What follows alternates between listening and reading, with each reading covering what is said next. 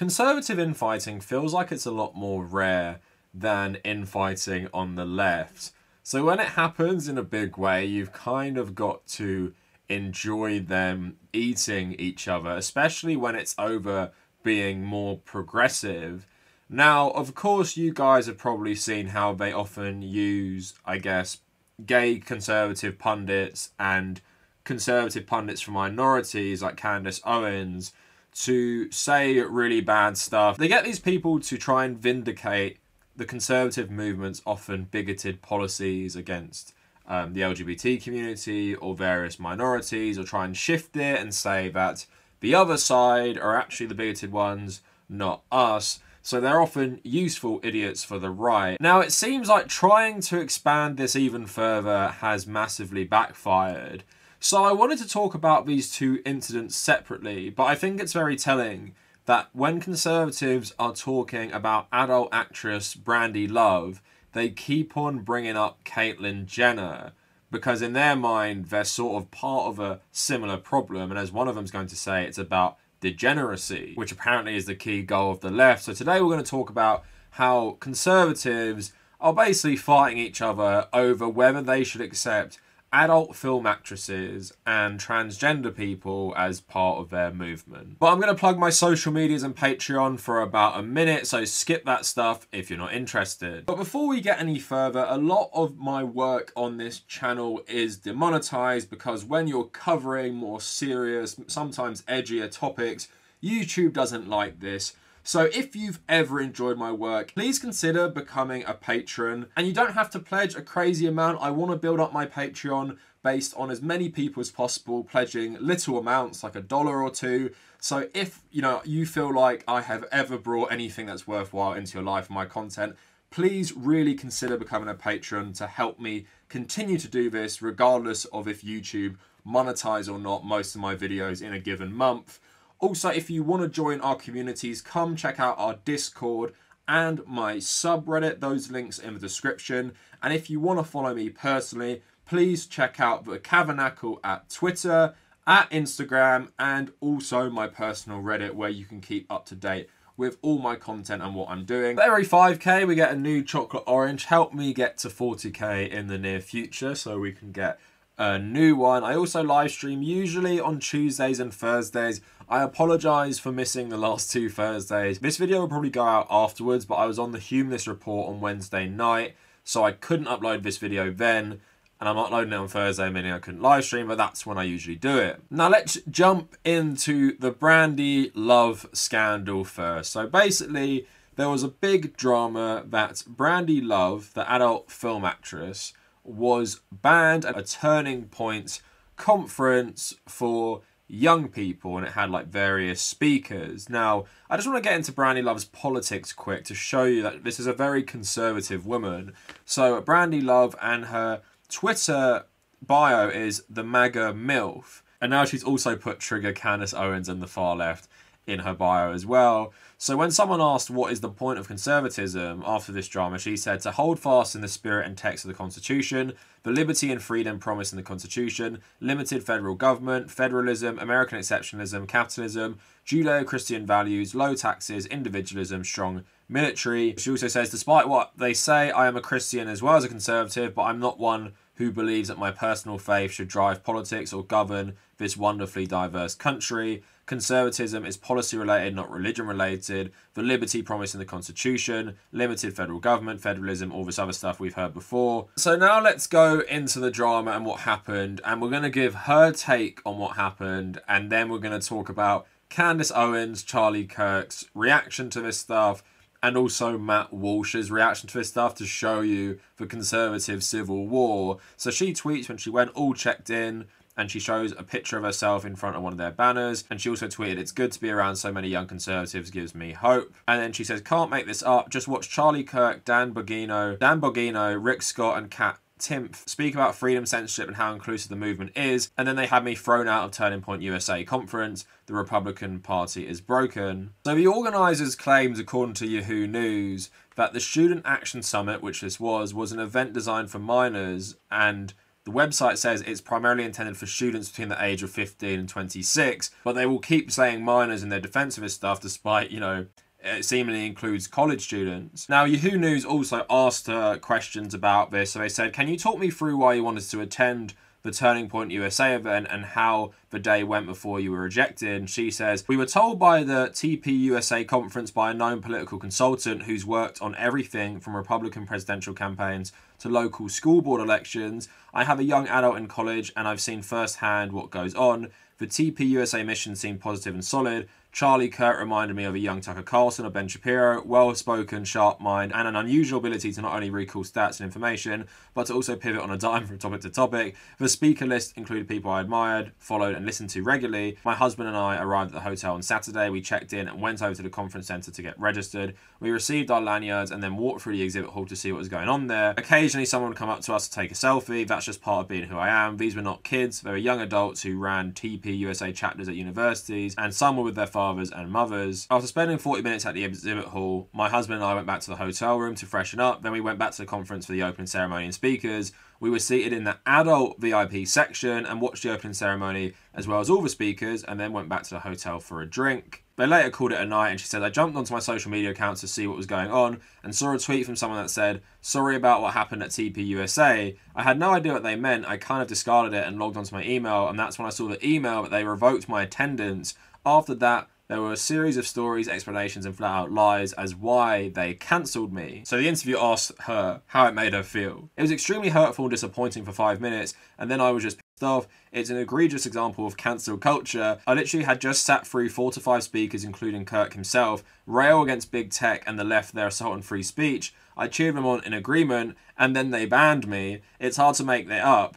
If TP USA wants to have the right to have standards for who can participate with their platform, fine, but they can't then turn around and tell Facebook that they can have standards for who can participate on theirs. So it always takes something like this with conservatives to really understand who's behind censorship and who doesn't really care about free speech. It's mostly conservatives, and they just showed it here. So Candace Owens obviously said a lot of stuff about this, which I'm going to play for you in a bit. And replying to that, Brandi said, I used to believe people like Candace Owens were fabulous. Unfortunately, I was wrong. Not only did she attack me, but Candace said Tomi Lahren should have been kicked out too because she endorsed Caitlyn Jenner. This weekend taught me a lot about people and politics. The Democrats have their fanatics. The Republicans have theirs to deal with, such as this ultra-religious faction and white nationalists. You cannot govern a country as wonderfully diverse as the US. From the extremes of either side, it always leads to authoritarianism. So that's pretty hilarious, but numerous conservatives and prominent conservatives came to her defense, and people just tweeting about it saying, what the F, Turning Point kicked out Brandi Love out their conference. They kicked a literal conservative out. Porn stars are some of the most libertarian conservative people out there because they don't want the government controlling their job, let alone their lives. What a mistake. So there's a side that supported her, and there's also a side, like she says, the more religious side, who really got very precious about her attendance and tried to smear her, saying, why would she want to be there with all these children and stuff, making it seem like it was for all the family when it was run by people involved in universities. So I want to get to Candace Owens, Charlie Kirk's, and Matt Walsh's reaction. And I just enjoy this a lot because these are terrible people all fighting each other about what this ridiculous ideology means. And to these guys, conservatism is not just about free market capitalism and everything. It's more to do with the religious side and also the family. I saw this happening on Twitter. It's how could they ban Brandi Love? Okay, a lot of other questions should be asked. First and foremost, why isn't she's not a former porn star? It's I then looked to see who she was, went on Twitter and saw her full frontal private parts. And so that was shocking. And nobody asked the question, why did she log on and decide that she wanted tickets as a VIP at a student summit? So first and foremost, it's inappropriate because this is a summit that's for students. And high school kids. And if these parents are giving their children permission to go to this conference, they're expecting that you're not going to have porn stars walking around. You have conservatives that defended this. Ben Domenech, Meghan McCain's husband, who runs the Federalist, because I guess she writes the Federalist, and he says this thing which got me so angry. We conservatives, she's a wonderful conservative. No, she's not a conservative. She might be a libertarian. She might be a Republican. She might be a nationalist. She's not a conservative. The word conservative, it has meaning. It has meaning. The Big Ten philosophy says that we need to be more like the left. Right? Totally. And you also find this, in fact, I think Turning Point should kick out more people from their conferences. I've been kind of hitting, when I found out that, Tomi Lahren endorsed Bruce Jenner, I mean, Caitlyn Jenner. I mean, I don't know how to do this, but like, endorse Caitlyn Jenner. And well, this is what, same thing. We need to be more Big Tent. No, when you're talking about positions of power, right? And you're saying that you're endorsing transgenderism, which is one of the biggest threats to the pillar of faith. Let's not forget, faith, okay, came before the Constitution. Faith informed the Constitution. Faith and family. These pillars, these natural conservative pillars informed the Constitution, not the other way around. Yes. Okay? And these people are now antithetical in calling themselves conservatives. If you do anything that is against the family unit, you are not a conservative. It's not cancel culture. You have a responsibility. These are students. There are some conservatives, many, I think, who think that conservatism should embrace and defend the normalization of hardcore pornography. It's like absurd if you don't. It's ridiculous not to. You're just a prude, because the left has shifted the whole culture in its direction so thoroughly and dramatically that conservatives will adopt radically leftist positions while imagining that they're opposing the left in the process. The normalization of sexual degeneracy is a leftist position. It is, in fact, the principal leftist position. It's the main thing that they're trying to do. And the idea that, sexually you should be able to do whatever you want and live however you want. And not only should you be able to, but it should be celebrated and accepted by everyone. You cannot fight the left. You can't really stand for anything, least of all freedom or whatever you think you're standing for, if you've abandoned moral truth. We've had self-proclaimed conservatives embracing Caitlyn Jenner and self-proclaimed conservatives, a lot of them the same ones, now saying, oh yeah, have hardcore porn stars at the conservative events. Let's prove how cool we are. A total abandonment of moral truth and biological truth, of truth of all kinds. Okay, the goal is let's defeat the left. Step 1, abandon moral truth. Step 2, abandon biological truth. And then what? Victory? So there you heard those three talk about these things, and notice how they can't help themselves but start talking about Caitlyn Jenner, which will be a nice through line in a second. But it's clear, with someone like Donald Trump, I guess this split has become more apparent, because old Republicans, you used to be like, I'm pro-family, I'm so Christian, I can quote the Bible, here's the church I've gone to for 50 years, blah, blah, blah. That was old school Republicanism with like Nixon, Ronald Reagan especially.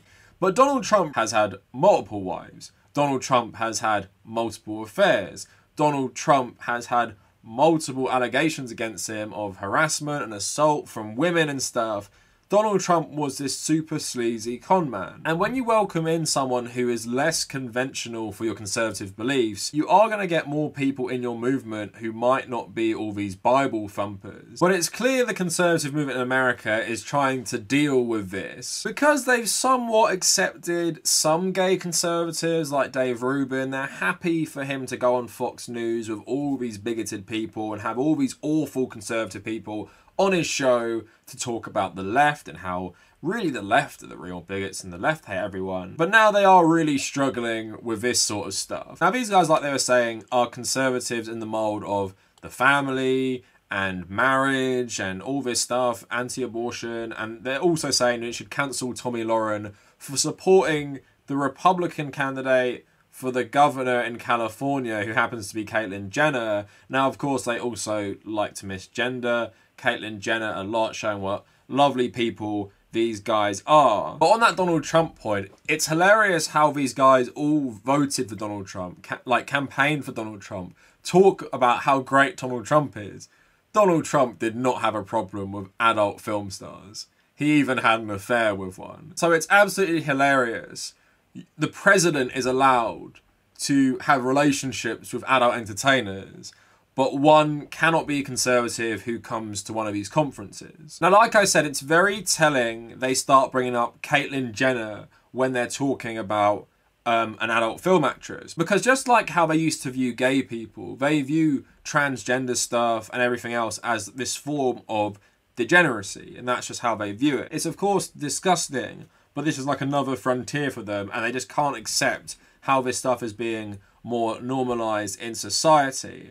Now, Caitlyn Jenner is obviously extremely problematic because of how she's thrown trans people under the bus, being one of the most high-profile trans people in the whole world.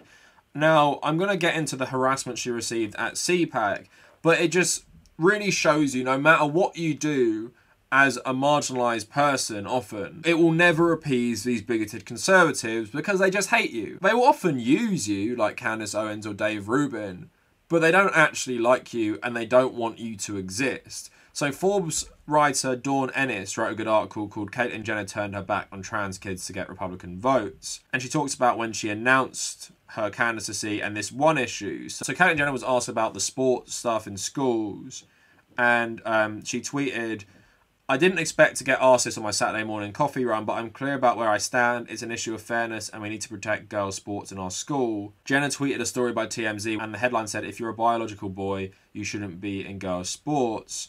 The article says, "Misgendering trans girls as biological boys isn't just the fault of the gossip site." In the video, Jenner answers a question about the issue and says, "This is a question of fairness. That's why I oppose biological boys who are trans competing in girls' sports in school. It just isn't fair, and we have to protect girls' sports in our school." Jenner's comments on Saturday stand in stark contrast to the words she said on Outsport's podcast for Transporter Room in April 2020, and she says back then, "I think every trans person, if they're into athletics, should have the opportunity to compete and to improve themselves. I think sports is such a great way to learn a lot about yourself. And yeah, I want to. Hopefully they'll have the opportunity in the future to do whatever they can do. I'm all for it. I'm all for it." But that wasn't the only flip-flop Jenner also said when she said, "Politics is something I don't talk about any longer." Lots of trans people had stuff to say about Caitlyn's comments, and Trace Lycett said, "Kate, this isn't it. When you're on hormones and or blockers, there is no advantage. I ran track at club level with college girls, and trust me, there's no advantage. I would have went pro if I was able to run the times I ran before hormones."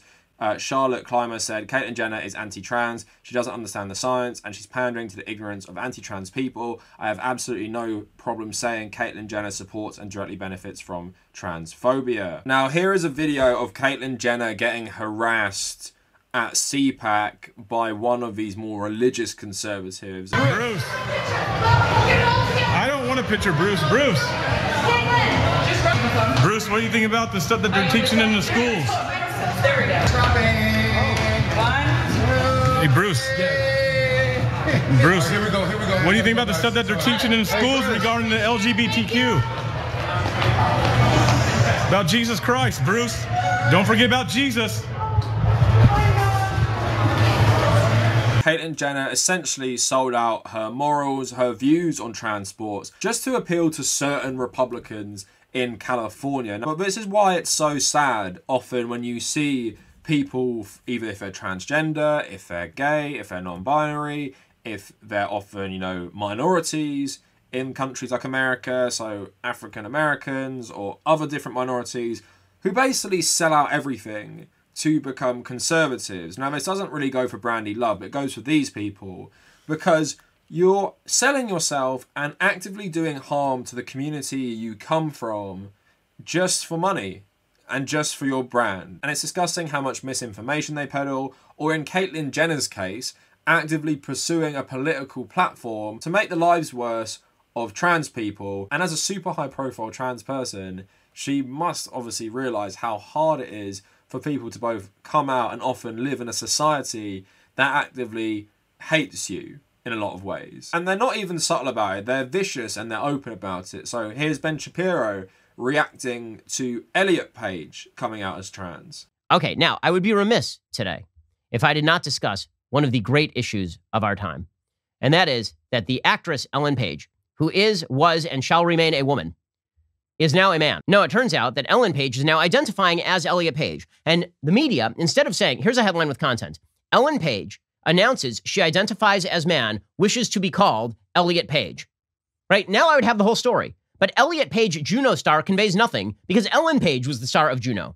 So I'm like, wait, was her brother in that movie? Like, I don't even know what you're talking about right now. One further note on all of this. If you feel like this is crazy and that this is being crammed down on you, that is because it is. That is because this is not a fringe phenomenon anymore. Right? This is something the Democratic Party fully embraces and pushes. So you're really just never going to convince these people. They are horrible bigots. And that is their political platform. You're not going to change their mind. And while Trump might have brought in some more less religious, non-conventional conservatives, it shows that these guys still will not accept these things. And if you're someone like Brandi Love and you work in the adult film industry, then they're not going to accept you, because they have this very, very prudish view on sexuality in general. And they also have this, you know, really conservative view about the family unit. You know, this like nuclear family with straight parents and stuff. That's what they fundamentally believe and campaign upon. They're not for freedom, most of these people. And it's funny that they say you can't be a conservative and be transgender. You can't be conservative and be an adult film actress. But this is apparently also the party of freedom and personal responsibility and the government staying out of your business. But not only do they support the government making the lives worse for transgender people, for example, they will also ban these people from their own conferences and try and cancel them all. Again, this crusade against cancel culture by the right has always been totally ridiculous, because the only cancelling really is done by people like them. They're the ones who are always trying to suppress your freedom, and they're the ones who make America a very exclusive community in their minds of what this is. And it's for straight people, it's for these nuclear families, and it's for Christians by and large. So Caitlyn Jenner is just a massive sellout, so who knows if she'll change her mind. She has a load of money, she's very privileged. Brandi Love is a different case in that she's talking about being like for diversity in America and everything like that. Hopefully, maybe it will wake her up that the conservatives are probably her enemy, not left-wing people who are much more pro-sex work on the whole. You know, I don't enjoy the harassment of Caitlyn Jenner. I do enjoy the civil war in conservative circles about Brandi Love, though, just because a lot of conservatives do seemingly accept Brandi Love, and it really, really annoys these, you know, more prudish religious types. Anyway, that is it for the video. Let me know what you guys think down in the comments. If you want to follow me on social media, at the Kavernacle, on Twitter and on Instagram. If you want to join our community's Discord and subreddit, that is in the description. And if you want to support my work, please check out my Patreon. And if you made it this far, thank you all for watching.